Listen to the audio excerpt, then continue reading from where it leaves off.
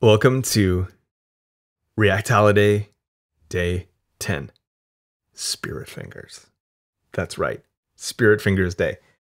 I can't believe we're already on double digits. It's so good. I get to use all of these bad boys. That means we only have 15 days left.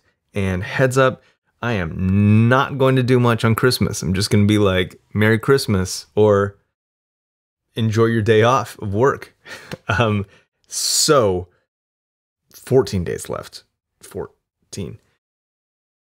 Today, we're talking about something super important. Now, I have today's day 10. I forked this from day 9, but if you didn't follow over the weekend, day 9 is going to look like a cluster to you because we talked about something that's like wild and crazy and not related to anything that we have built up to this point. So anyway, you can watch those videos if you want, but we're working on day 10, which really it picks up where we left off on day 7. So FYI. You can check it out here. I will put that in the email, obviously. And yeah. So there's a big question right now of if we have, if we have resources to handle data, and we have, let's see, so we have resources for data. We have, what is it? We have a bunch of hooks now, which allow us to pull things into function components, pull data into function components, context, whatever. Do we still need render props? And that's a really good question because those are two areas that we have needed render props for up to this point. Now, the short answer is yes, absolutely, we're going to need render props. The slightly longer answer is that we'll just use them a lot less.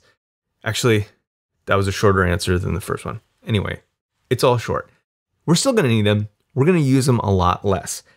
However, I want to show you the context consumer API is using render props. And we need this because classes can't take advantage of hooks. So even though there is a use context hook, we can't use that in a class. So we need to use this.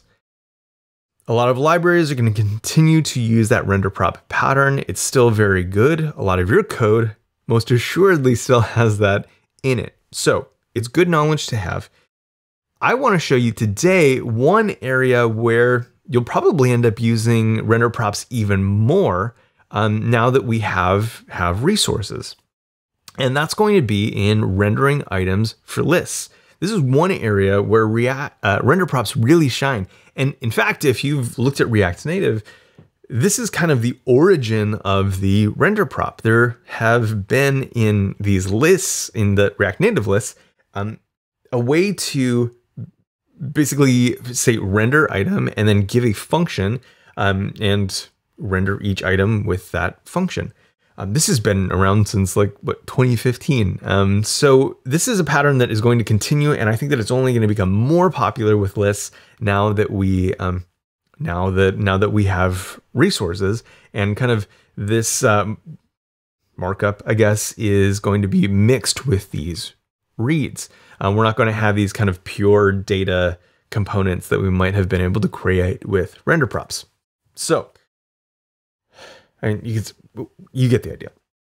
So we're going to focus on this chunk of code today and actually using a render prop to raise that back up into the into our app component. Okay. Now, the reason why, and I don't want to show you anything that I wouldn't actually do for work in production code. The reason that I don't like this, I have a problem even kind of making this first version of it to be problematic, because effectively we have to create this onSelect API. This is something that we have just made up, or I made up. You followed me. I just made this up, right? So it has this name that I have to remember every time I use this Pokemon list. Maybe someone else on another team has another list style component and they used it on some other verb. And now you have to remember the differences between those two.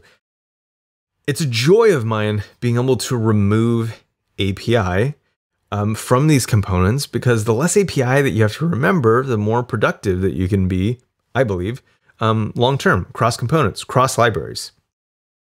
That's one of the values of render props in the first place. So I want to, instead of giving a function to use every time an item is clicked, and we see that we're taking this and then that gets mapped to on click. I'd like to flip this, and I'd like to use a render prop to control the rendering of each item. Now, if you're not familiar with React Native, this might be the first time you've seen this. So I'll try to detail every step. So first of all, we are going to, I'm really bad at remembering stuff. So I'm going to comment this out instead of deleting it. Again, I'll use that really funky comment syntax that you have to use in JSX. And I'm going to write it again. So Pokemon list. Okay. Now, this time, instead of on select, what I want to do is I want to handle the rendering of every element right here. So we're going to call this render item. Okay. Now, we could call it render Pokemon, but I really like, because it's a list, rendering the item, it just kind of like all makes sense. I like this generic term because if it did catch on, well, then all of these list style components, you could have like a API parity, right? Okay, render item. So we're going to give this a function, okay? We don't know what arguments it's going to take. We'll figure that out in a moment. Okay, so this is a fairly easy transformation. We're going to take this whole function that exists in this map, and we're going to delete it. Okay, we're going to then move down here and paste it in. Taking our Pokemon as the argument, okay? And all of this is doing the same stuff that it did before. Now on select, okay, we'll get to that in a second, right? So all of this is doing the same magic that we did before. Now we need to call it. So in our map, we're going to, instead of taking on select, we're going to take render item as our prop, and we're going to call, for each Pokemon, we're going to call render item item with our Pokemon. Okay, cool. This worked. Now, when we tap that thing, it's trying to call on select. Okay, so that's busted. But our list rendered. This is a good thing. Okay, so we've been able to delegate that back up to the app, the rendering of this thing.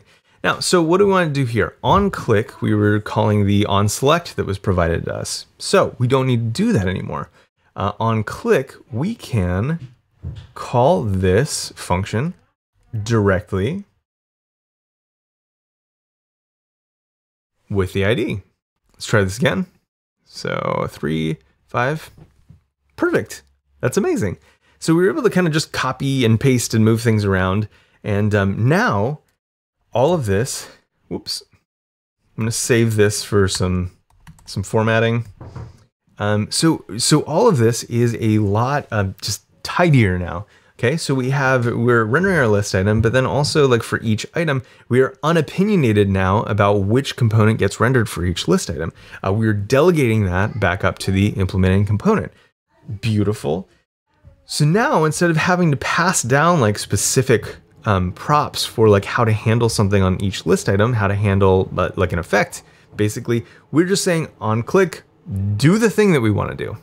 Now, we can even use this new component boundary, this render prop transaction, to improve, to augment the API, right? So let's delete this, and we're going to call this with Pokemon ID. I know that doesn't exist yet because it doesn't exist on the API, and we're going to change this also to Pokemon ID.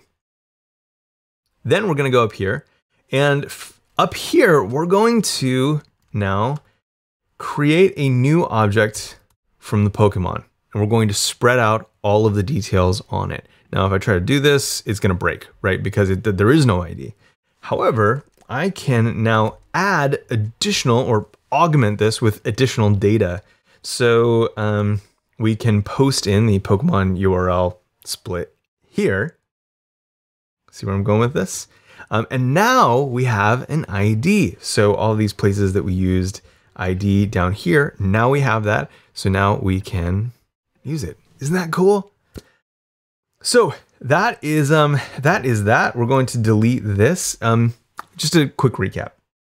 So we have this Pokemon list, right? It consumes a resource, and we want to be able to have control over rendering each item, specifically on this on-click, right? We don't want to have to create new APIs for doing the on-click here. Maybe we want to add other, like on a mouse enter or stuff like that. We want to have full control over this element. And this render prop for rendering each item gives us that control. Look, I can even change this to a just a regular list item now. So all this is great. So we do that by again, we have our resource. It's gonna get that data. We call map for each Pokemon. We're going to call this function that we've taken as a prop and render it with the Pokemon data, which we've been able to augment with an ID, which is awesome. So that's it. Render props are here to stay. I think that in this case, you're going to end up seeing this a lot more now that we have these resources kind of intermingled with these this markup or whatever you want to call it. So that is one place that you're going to see render props even thrive. So have a great day. I hope that this was beneficial to you, and feel free to comment if you have questions. Email me if the same, and I'll see you tomorrow.